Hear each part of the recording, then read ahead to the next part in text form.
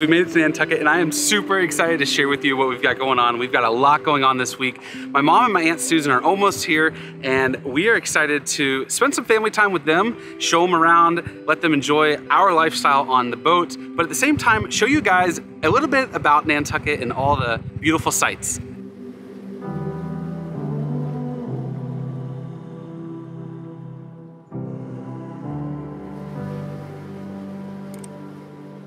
New England is known for all the abundance of seafood it produces. So we're talking lobsters and mussels and clams and bay scallops and sea scallops and just a whole Oysters. Bunch of seafood. Oysters.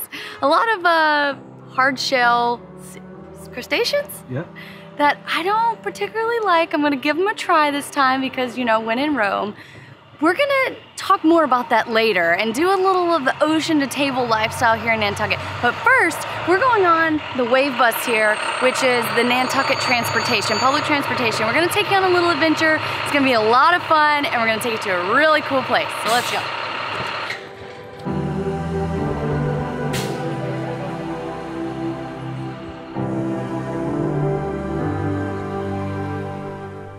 '60 Continental Mark V. 1960 Continental Mark V. Very cool. We have made it to Sconset, which was a little town settled 3 centuries ago. We've traveled 8 miles east, so we're on the east side of Nantucket now. And this place, from what I've read, is going to be so charming. It used to be a whaling outpost and was really built around a lookout tower so people could whale watch, basically, because whaling used to be prime business in Nantucket in the 1800s. It actually was the whaling capital of the world. So we're gonna go check it out, and there's a Sconset bluff walk that apparently goes right by the water. It's gonna be cool. I'm excited.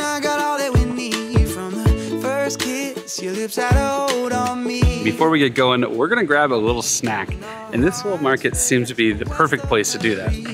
Can't stop the clock from circling, and I know this love will never end. We'll get back all the time we spent. You make my heart feel like paper kites dancing on the wind. Ice cream on Sunday morning, stay up all night and sleep. We just spent $38 in that little market on a sandwich, 2 waters, a pack of cookies, and some Cheetos. I don't know if we can hang with the Nantucketers. Definitely not. We're balling on a budget here. Grow old and our hair will gray, till each smile's a line on her face in the shape of all the memories that we've made. Guys, I don't know what's cooler than a house built in 1770. This little cottage is pre-revolutionary, which is so freaking cool. Okay, so this siding's new. So, wait, show everyone on this side here. So, of course, traditional New England fashion, these homes have the shingle lap siding, right? And I believe, I could be wrong, but I believe it is a cypress, or not a cypress, cedar. I believe it's cedar. I'll have to fact check myself later. But as it ages, it gets this beautiful, just gray tint to it. But if you can look over here on this side, this was just replaced. I'm sure this is not a new home. My guess is that just the siding has been replaced here, and including the window that still has the stickers up on it. But nevertheless, really, really cool. And over time, that will turn to that beautiful gray color that we all know and see on all the other houses.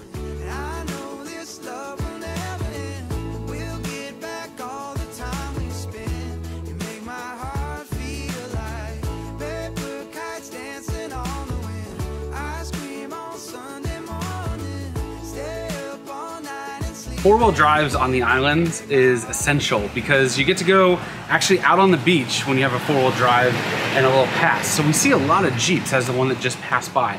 But the true Nantucket like style is this here Land Rover. Now we're seeing all kinds of Land Rovers on the island.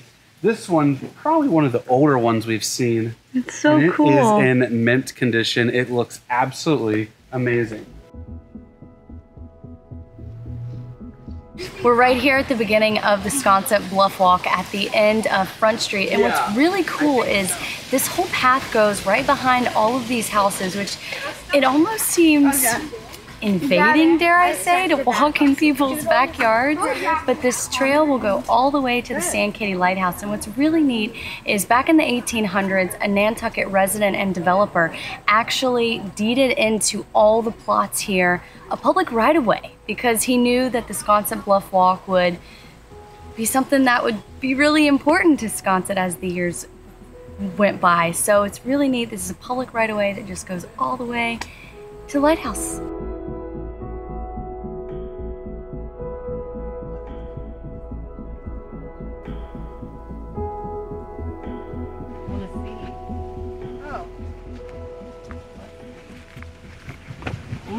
The ice cream queen. I'm going to read this one. And all right. I'll put it back in the little library in Clayton, Georgia in a couple of weeks. Perfect. That will be fun. Yeah. Love it.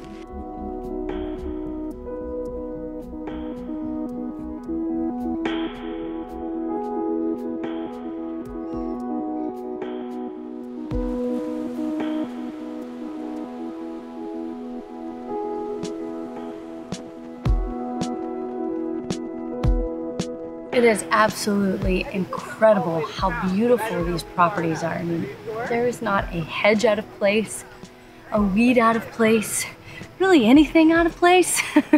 It is just pure, pristine beauty and then just overlooking the water. I can't imagine what this must have been like in the 1800s when this was at the height of its whaling business like it was.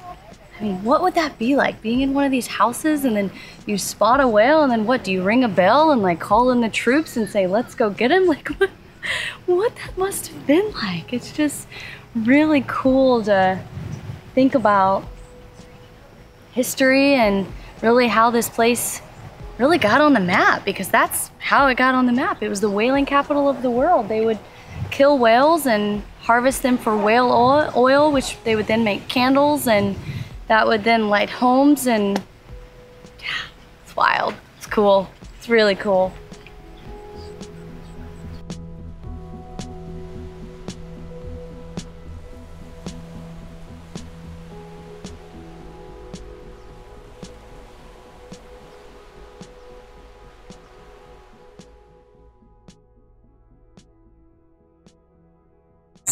What you doing?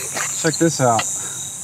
Well, guys, we made it to San Katie Lighthouse. It is so gorgeous here. Totally worth the walk along this Sconset Bluff Walk. It was a pretty long walk, to be honest.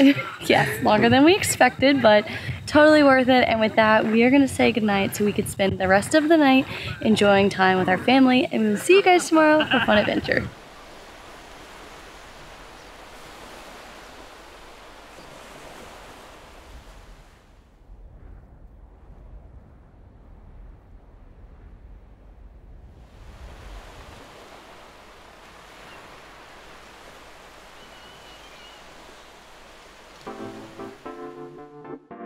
Hey guys, we're super excited to share we now have a merch store. Head over to shoptheadventurecruise.com to check it out.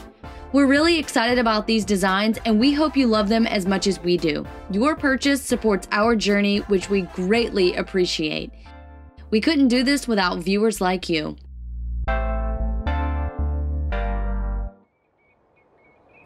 Wake up slowly,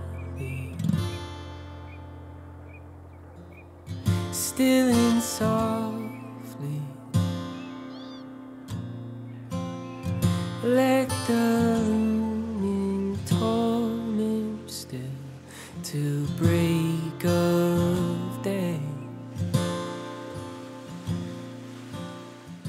Guys, today we're going clamming. We're doing one of the most New England things there is to do.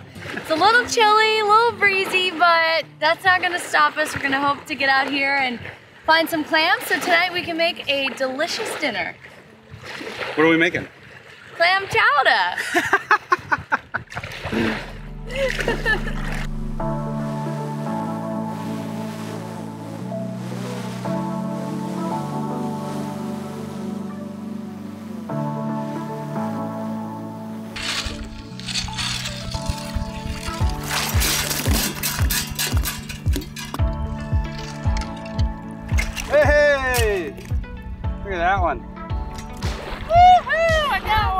clam.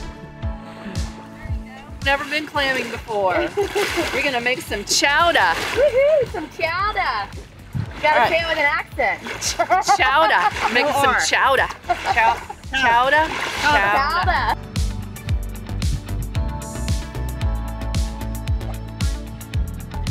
Aha! Yeah? That one. Woohoo! There you go. Look at that. There we go. Coming to you. There. Nice catch. I'll show you my crab. Ah!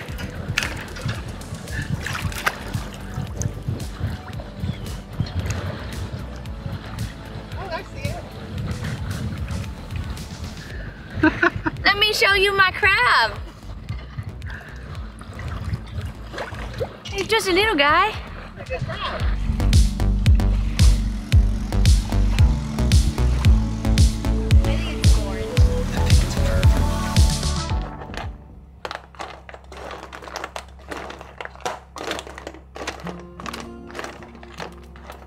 While everyone's getting warm showers, I've decided to go ahead and take care of step number 1 of making our dinner tonight. I have the clams in a pot of a little bit of water to steam them. And, well, we got one good pot full.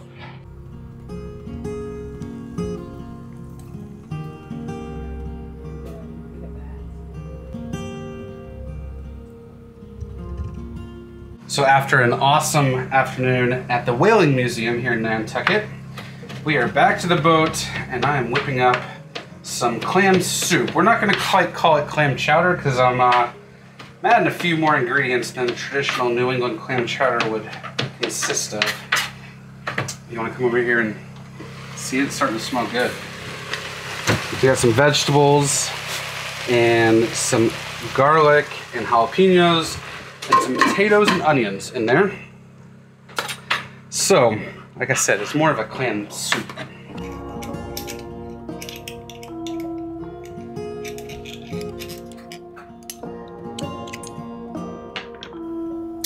All right, guys, well, we are just about done. I just added the half and half to give it that cream base that, you know, clam chowder is supposed to have. Now, as I mentioned, kind of cheating a little bit, making my own style, which isn't that every like chowder or soup?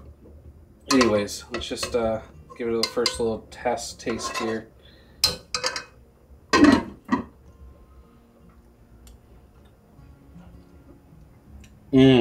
That is perfection. I have one, but I can't reel. Help me. Take the camera. Don't drop it. Right. It's around my neck. Is it filming? Yeah, it's filming. It's filming. Hold on. He probably got off. Oh, I got him.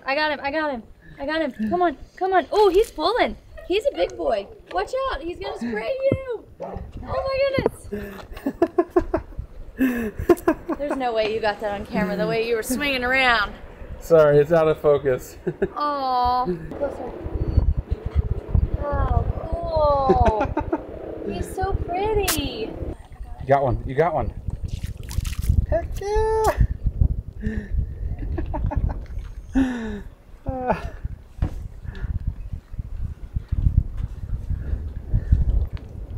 Let me see it. Oh, he's spitting on me. There you go, you got some squid. What do you think, huh? What about fish? You want a fish? You don't know what to think, huh? Guys, I feel like a little kid in the candy store, seriously. This is so much fun. Like, it's so simple, but it's so much fun. There's so many. He like inked all over the place. Look at that. Oh my goodness. How cool. I've never seen one out of water before.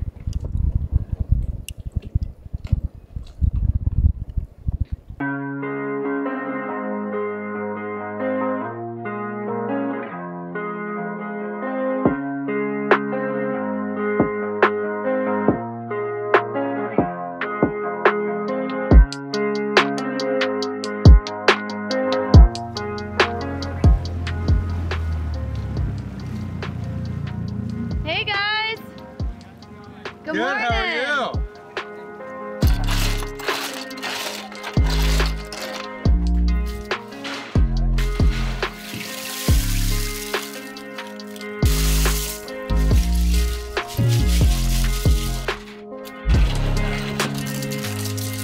We're at the head of the harbor here in Nantucket, and we're doing some farming today, but specifically aquaculture farming, right? Is that right? Is that called aquaculture farming? Yeah. Yeah. And we are here with Simon, who is one of six? Six farmers. Yeah. 6 farmers here in Nantucket growing oysters.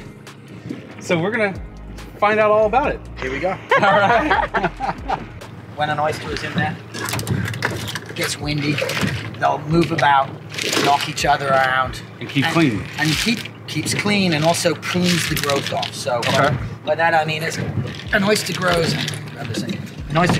out from this edge. Sure. You can see that was actually a period of no wind and massive growth going on. Yep. So when they get knocked around like this, they'll prune that growth off and it forces them to cup and become like this. And a nice, pretty And that's oyster. the aesthetic you actually want, right? That's the aesthetic for restaurants. If you didn't have this system and you just piled them in a bag and didn't separate them out and keep the densities low, they'd grow into each other, become shoehorns, they'd find any space they can grow into. So is there a proper way to eat oyster? Chew it a couple of times. Chew it a couple And times. don't put sauce on it. Don't put sauce on it. No, you can't taste the oyster. You chew it, then you got hit with the ocean. You'll feel like Oh man. Is it good? It's so good. so salty and just, oh, it's good. And make it look pretty. You have to eat it. You have to. Oh wait, it just flew off! Oh, are you kidding me? You just throw it lost away. No, throw it away. I'll give you another one. Just throw it off. You did that I've on purpose. only tried an oyster one time, and it was in Fort Myers, Florida, and it was terrible. Okay, why? Because it was the texture? It's the texture for me. Okay, so chew them. If you just swallow it, it could be anything. If you chew it, you'll find there's more texture. But you have to slurp it. But it just looks like a loogie. Just chew it. There's actually texture in it. And that's the problem. When you just swallow it, it becomes a texture issue. It's like horrible. Don't touch it. Just put it in there. A couple of chews and then go for it. You ready? Simon. No, you can do it. Do I put the juice in there too? Or can I dump No, the juice is part of it for sure. Guys.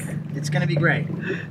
Don't think you're thinking too hard. What are you grabbing psyching it? yourself out. It just looks like a big You're booger. You're psyching yourself out. People pay $5 for those things in this hour. Chew it a little. Now you can swallow it. Was that better? Wait, are you serious right now? Did she swallow it? You can spit it out.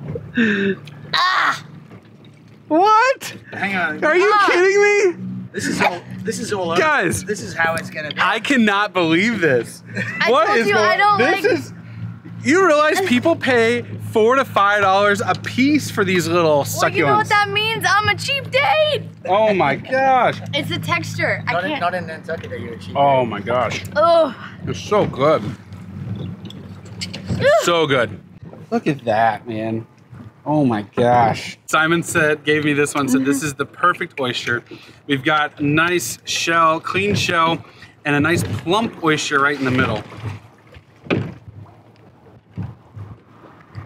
Oh my gosh. Right. I didn't come here just so you could feed me, but I appreciate it. I mean, I'll take it. Like, guys, it doesn't get any better than this. Wow. Up and down the East Coast, it's truly the same oyster. Maine all the way around to the Gulf. It's the same oyster, the Eastern oyster. Eastern oyster, okay. So what makes, everyone talks about, Blue Point oysters or, the different breeds, right? So, like even here in Nantucket on the menu, I see. Got 3 different types, yeah. Okay. 4 different types. Oysters take from their environment, their flavor on them, okay? And the shape of them, we have this system where we're floating in just like any other farming, if you right? grow them on the bottom, they'll be a different shape and they get flavor from whatever they're growing on or around. Sure. And if you don't put cocktail sauce or meunier sauce on them, you can actually taste them oyster. Okay. You eat it absolutely naked. So blind taste, you can tell the difference between all 3 types. Yeah, I mean, and you can educate yourself like wine. You could educate yourself to taste the substance itself. Sure. But, so these would be considered briny with a sweet finish. Let's put that on. There you got these little bungees here. Pull over. There it is. Like that, right? The one in the middle, yeah. And then I'll just and they're back in the water. Back in the water and just floating right So, there. Those are nice and clean. If I left this for 3 weeks out here, it would look like a giant chia pet, look like the bottom of your boat. If you've been in anchor for 3 months, you know what I mean? Giant chia pet. So it's really important to keep the gear here as clean as possible. In fact, the barge behind us here is just a pressure washing barge all by itself. They have a huge pressure washer on it. They take all the traps or the cages and put them up there one at a time and pressure wash them, keep them clean, because the saying is, repeat it? Flow. More flow, more grow equals more dough.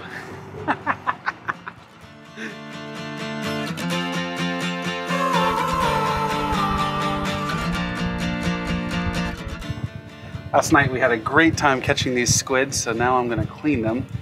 And inside the squid there is a little, that one's hard to get right now, but there's this little, like, almost feels like plastic, but it's this clear, I don't even know, like vertebrae, if you will, that you've got to pull out of them. And of course we get rid of the heads. A lot of people like the tentacles, I don't mind them, so we're gonna keep the tentacles to some extent. There's a little beak inside of them, so you clean that out. And then I'm just taking, they have 2 really long tentacles, taking those off, and then just keeping that. So you just grab this little vertebrae and just kind of pinch it and pull, and there it is. So that's a little plastic thing. It's completely clear. And like I said, it literally feels like plastic, but it's not. We're just gonna throw that into the wind. Then I'm gonna come through here and just chunk it up like you would normally find at a restaurant. There it is, goes into our bowl. Up in there with your finger, get rid of that vertebrae. Come on. There it is. Look how big that is. That is just massive. It's like a feather, literally. And it literally feels like plastic. Should we save it? It's kind of cool. You want to save it? We could do that.